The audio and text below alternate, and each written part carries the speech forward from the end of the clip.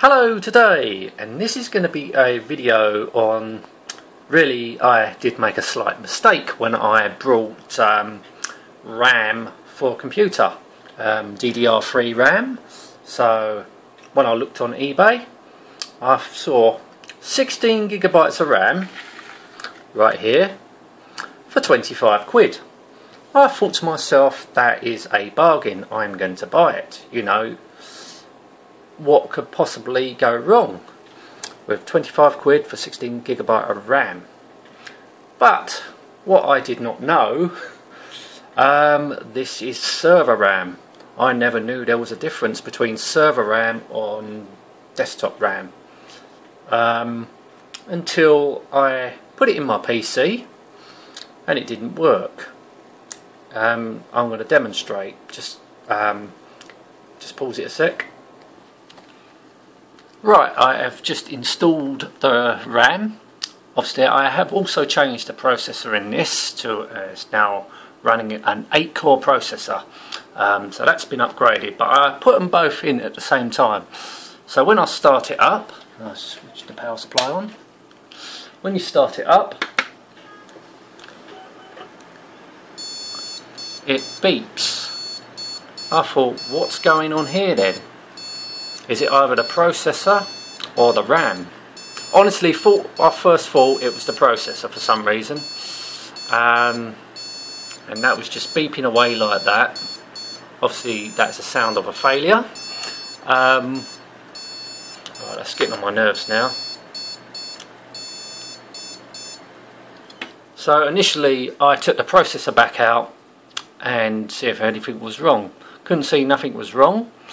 Put the processor back in, fired it back up, and it done the same thing. What is going on, I thought, until I put the original RAM back in, and that was the problem. So I thought there must be something wrong with the RAM, and I tried both sticks of RAM and it done exactly the same thing. What is up with this RAM? So I rechecked where I bought it off eBay, and apparently it's server RAM, and it only works with certain motherboards. I thought, what is DDR3 RAM? How can it be possible? So there's the case. So be careful when you're buying RAM. So this is what I brought. Let's have a quick look if I can get it out of the packaging. Oh god, it's quite nice packaged, but now I can't get it out with one hand. And that typical. There we go. So what is this RAM?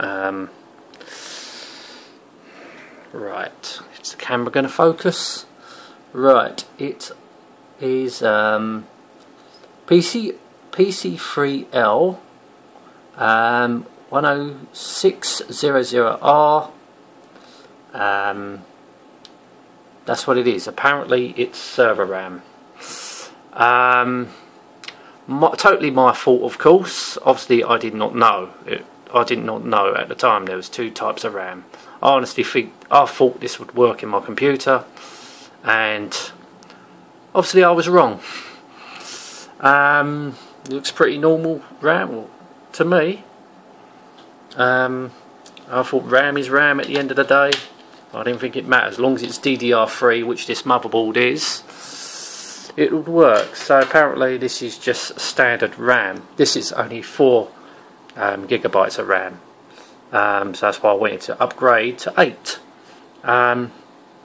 When I lucked out there and getting 16 gigabytes of RAM for 16 quid. 16 gigabytes of RAM for 25 quid. I thought I lucked out, but it's server RAM. And I honestly thought if there was a server RAM, which I didn't know at the time, wouldn't it be more expensive than standard RAM? Not on this occasion. That's probably why people brought it, not realising it, and probably obviously had no other choice but to sell it for cheap, because it's useless unless you've got a server. I might keep hold of this RAM actually, just in case I will decide to build a server anytime in the future. I don't know why I want a server, but I don't know, I just might build one. Depends how much money it's going to cost to build one. but you never know, I might find a motherboard that can accommodate this RAM. You know, for 25 quid I don't really want to send it back. I want to keep hold of it, because you never know, it might work in something.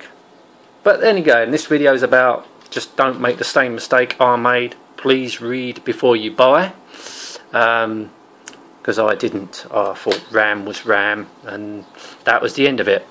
But okay, in this occasion it's not. You got desktop RAM and you got server RAM, and I made that mistake. So there you go. Anyway, thank you so much for watching. Till next time, and goodbye.